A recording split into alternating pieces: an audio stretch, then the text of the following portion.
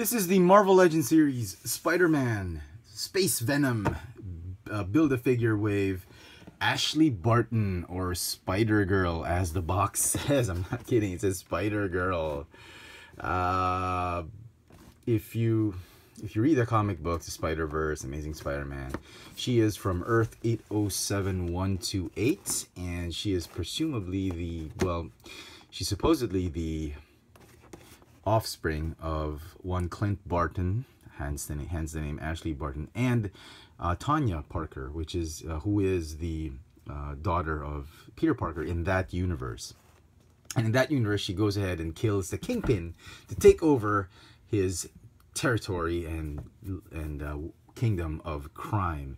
So in the comic books, she's actually called the Spider-Bee. We're not gonna say that. We'll say Spider-Woman.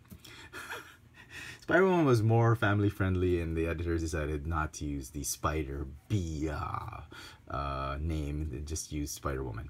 So I'm trying to keep this video family friendly as well. Picked up this figure at Crimelord Toy Warden down at Green Hills over here in Manila, and here is the other figure in this particular series of figures.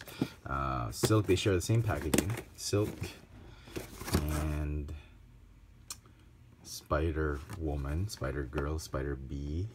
And here's the rest of the assortment to build Space Venom. Or Agent Venom, Space Knight. I don't know what they call him now. Is it called Space Venom? I don't say anything. Nothing. Anyway, so here she is. Fantastic figure. It uses a great mold. It uses the White Tiger Spider-Woman mold. I think. No, White Tiger mold, I think.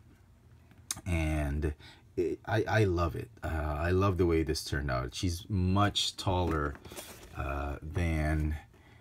Let me see if I can stand her up a little bit. I like this pose. Even in this pose, she's a little bit taller than the other Spider-Girl figures that we've already seen. We got Mayday, as you can see.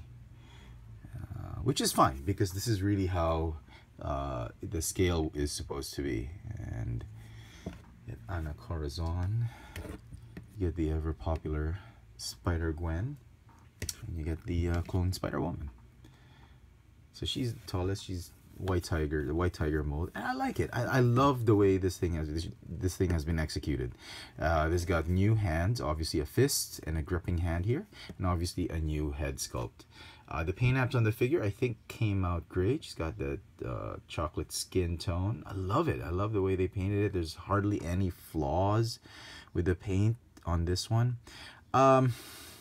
If you pick through several on the shelves or on the pegs, you'll notice it's the stripes that you have to look out for. It's very small. It's very minor. I don't think it's a deal breaker, but if you sift through several of the figures, you'll get to see some imperfections on the way the spider lines have been painted. But most of them will have perfect, near perfect paint apps for the spider webbing. So that's great. The head sculpt, I think they did it great. Just make sure the white in the eyes are even. You should be okay. Lipstick, done okay. So far, everything about the figure has been done great. Not entirely sure why they chose this figure for this wave. They could have chosen a Jessica Drew. We could have gotten, I don't know, some other.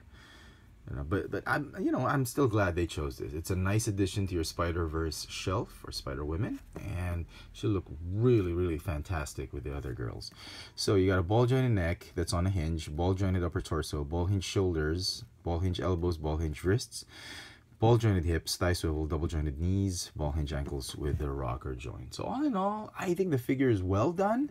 Hardly anything to say about it. I think Hasbro really did. They're trying to do a whole spider universe of figures, and that's great, and I like it. I'm gonna give this figure a 10 out of 10.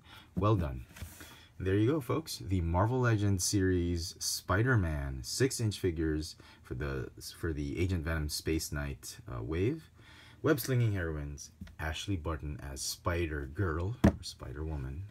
Thanks for watching.